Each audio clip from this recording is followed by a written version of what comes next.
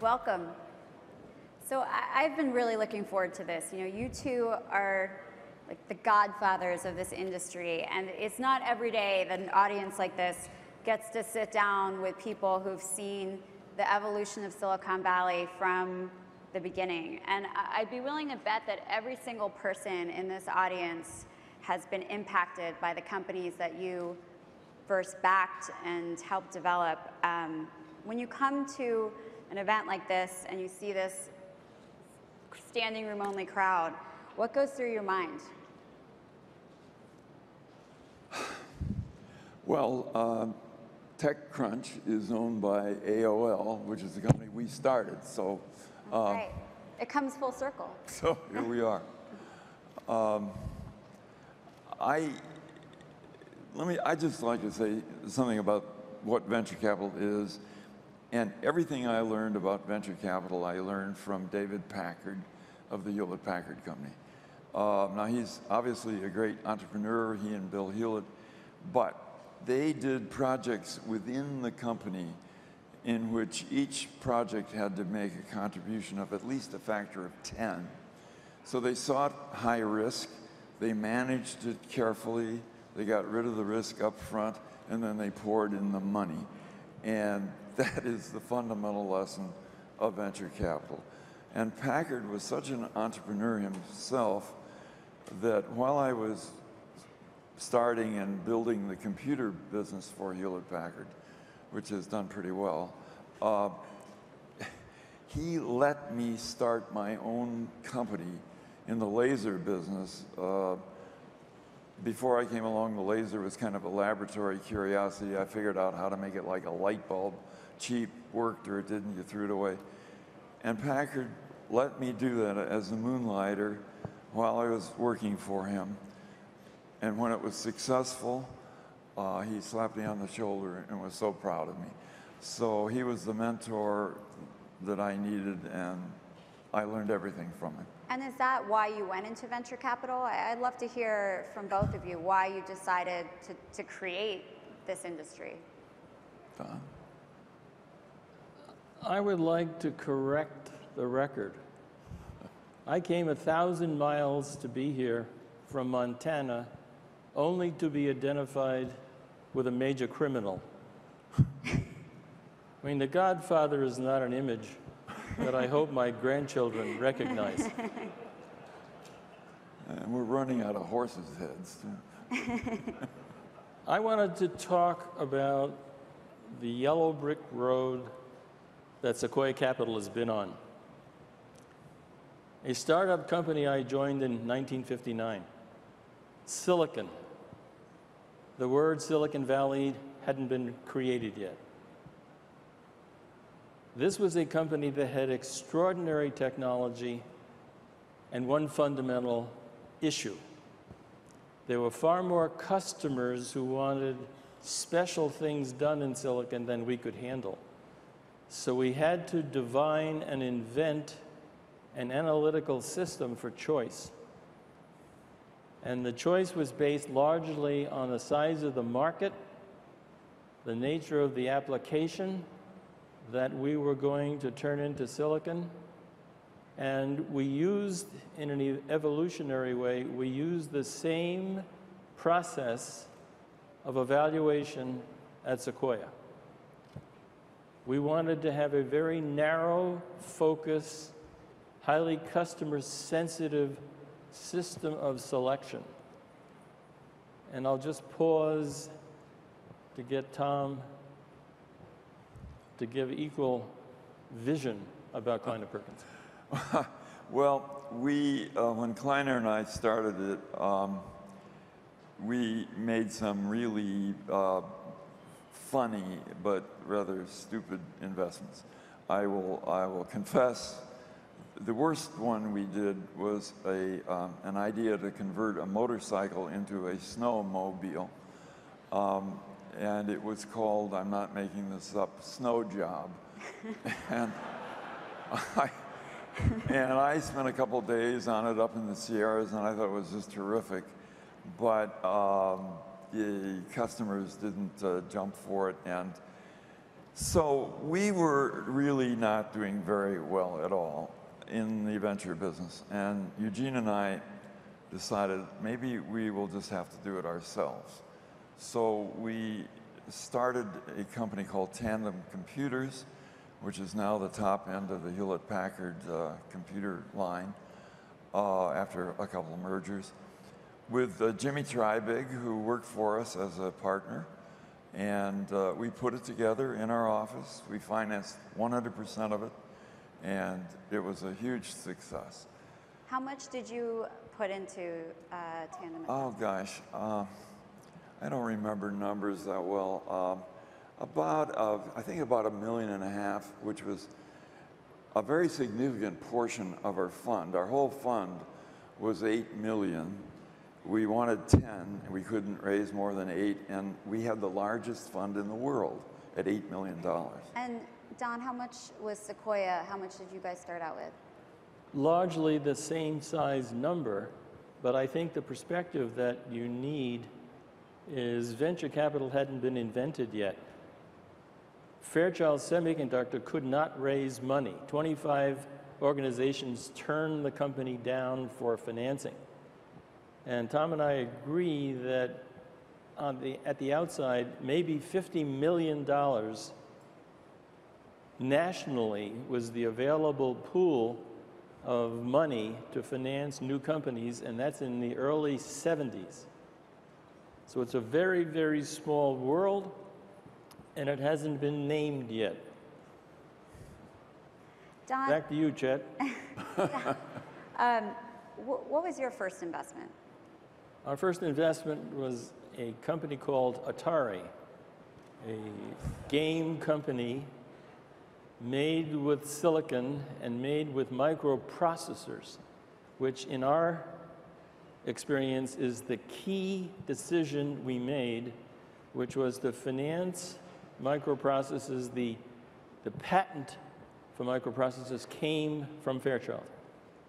So I followed what I thought was an insight to the future and financed everything moving that was made with microprocessors.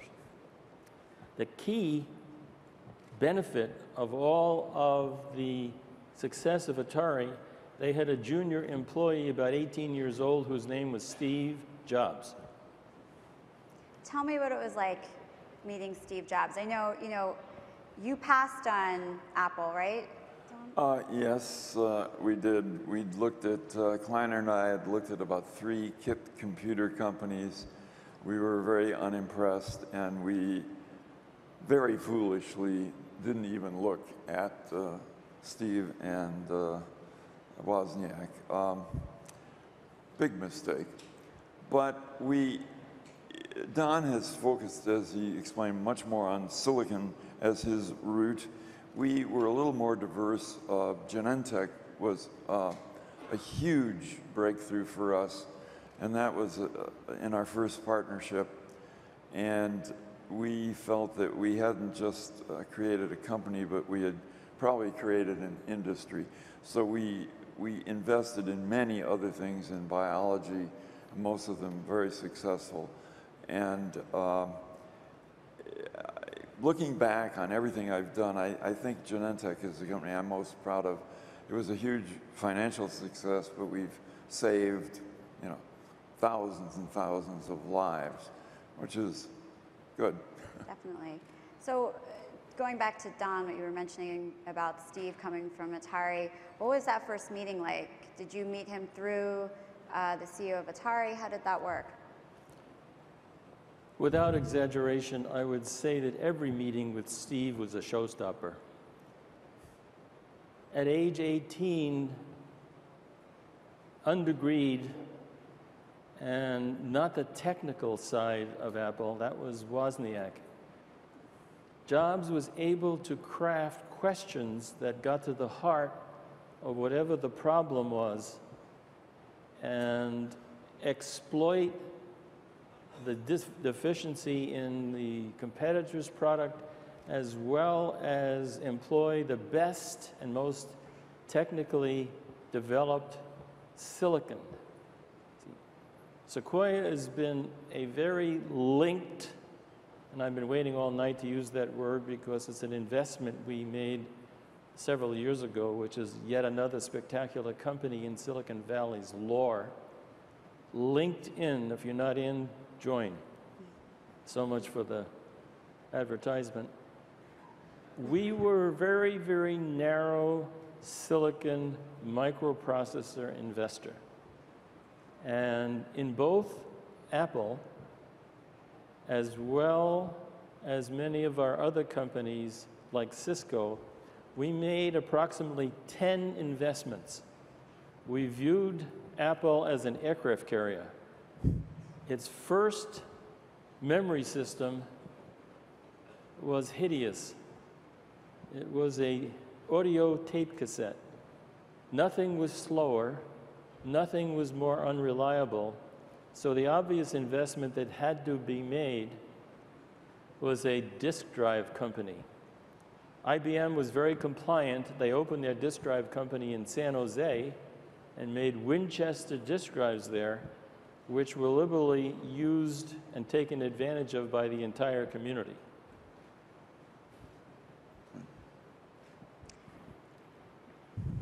When you look back at all the entrepreneurs that you've invested in, Steve and many, many others, what's the consistent thread with all of them?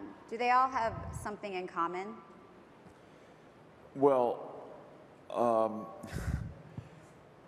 there's always been a debate, what's the best investment? Do you invest in an idea or in a person? And that debate goes on forever. I feel you invest in the idea because bad people don't have good ideas. So it's a very simple formula. And when I used to look at business plans, I would look at the back pages, and if the numbers were big, I'd look at the front to see what kind of business it was. And pretty sophisticated. I've backed Harvard Business School graduates, which Don refuses to do. Don, you don't know Harvard Business School graduates, do you? Oh, I'm very discriminate. I'm against all business schools. So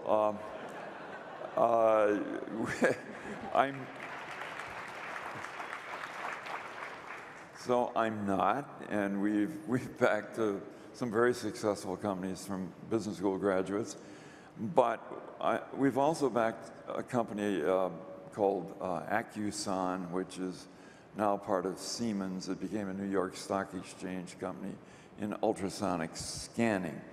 And the president of that company had never had anyone work for him, anyone. He was purely a technician, not even an assistant of any kind. He wrote a business plan about the size of the New York telephone book. I mean, it was just incredible. And he sent it all around, and of course, nobody really jumped at it.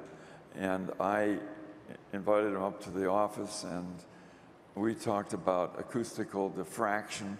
I knew something about optics from my laser experience, and I decided we're going to finance this company. And he said, but you haven't read the business plan. And I said, well, do I have to? You know, and we financed it. New York Stock Exchange. It was a great company, and I learned a lot from him about management. So we've covered the whole spectrum. I have an answer to a question that hasn't been asked. Well, go ahead. And this is a rehearsed question and answer, which Tom and I contrived at lunch over a glass of wonderful red wine. I had to restrain him from ordering a whole bottle. We financed the company and went on the board jointly, an international semiconductor expert, very proud and fairly successful, and we made what we thought was a fair deal. The company made some progress and had to raise money once again, and the founder, president, had an idea of what the valuation would be, and it was rare for both of us to be knocked out of our chairs by the number proposed. Tom, not to be outbid, said that's impossible. He's always been in favor of strong verbal support. And I was stunned by the dialogue developing. Tom, not to be outdone, said, you raise a consequential amount of money at that price, we'll build a statue to you in the courtyard of the company. I knew I was in deep water now. Tom only operates on a grand scale. So I sort of chipped in and said, he'll do the statue, I'll supply the gilding, and we'll have a gold statue of you. Your story. Well, He did actually hit his numbers, right? he did it. So he did it. So I went to Chinatown, and this individual, I think we can say his name, Wilf Corrigan, great entrepreneur, but he was kind of bald and he had a tummy, and he looked a little bit like a Buddha. So I bought the biggest, ugliest Buddha I could find in Chinatown, and then spray painted it gold, and we presented it to Wilf, who at the time didn't think it was very funny. Now I think he thinks it's hilarious. So I want to talk a little bit about board meetings.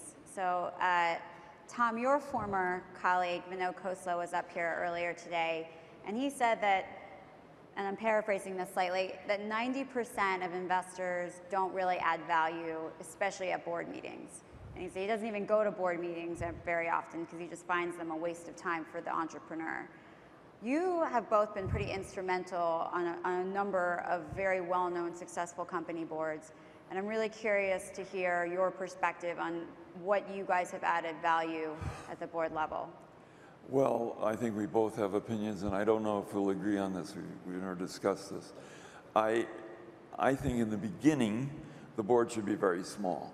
And in Silicon Valley, typically the chairman of the board is the venture capitalist. So at one time, I was chairman of 14 boards at the same time, 3 of them on the New York Stock Exchange. But as the company grows, you need more insight. You want more insight into, let's say, Europe or the consumer market or something you really don't know much about. And I was very lucky, for example, to get Walter Wriston, former chairman of Citibank, and George Shultz, former Secretary of State and Defense Department director, onto the tandem board. And they made an enormous contribution. So I would disagree with Vinod on that point. But Don, I'm sure you have insight here. Despite the opportunity to disagree with Vinod, which is always a distinct pleasure, I would rather tell Vinod Vosala. I would rather tell you a real happening, which is highly unlikely. Atari was right up there among our early and first investments. And it was started and run by an extremely unusual and aggressive founder. These were electronic games. And the thing that was distinct about our board meetings, they were conducted in a hot tub with all the directors dressed appropriately for a hot tub. Where was this hot tub? Was it at Atari? It was in Nolan's house, and he was a very thoughtful founder. He had some bad wine floating around in the hot tub in case refreshment was required. So this is a world that had a lot of humor involved and opportunities to do things differently. And since I've always believed that the key to making great investments is to assume that the past is wrong and to do something that's not part of the past, to do something entirely differently.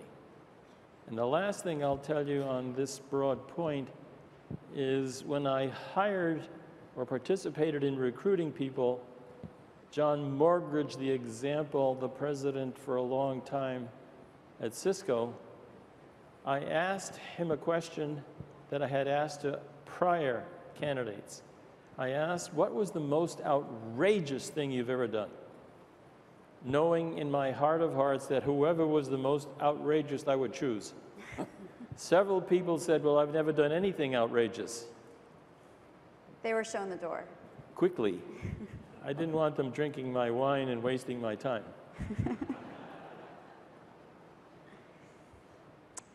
Do you feel that VCs should be operators? I mean, you both came from entrepreneurial and operating backgrounds. Do you feel that in order to be good VCs, you have to have founded a company, been in the trenches? Yes. Yes. What makes a good VC? Judgment, which comes from experience, having been through tough things and gotten through them and solved the problem, daring, and tremendous ambition. I think it's tough for a company if the CEO is not as ambitious as the venture capital backers. Don?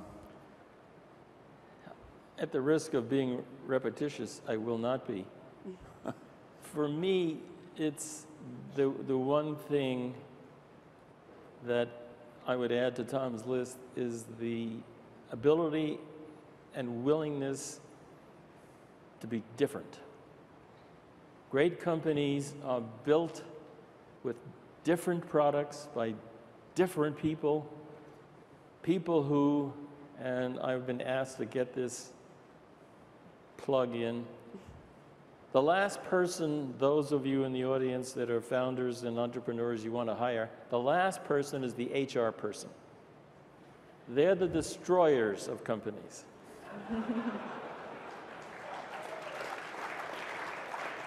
They're the ones that write the binders and tell you what the rules are and how much everybody gets paid in grade 7.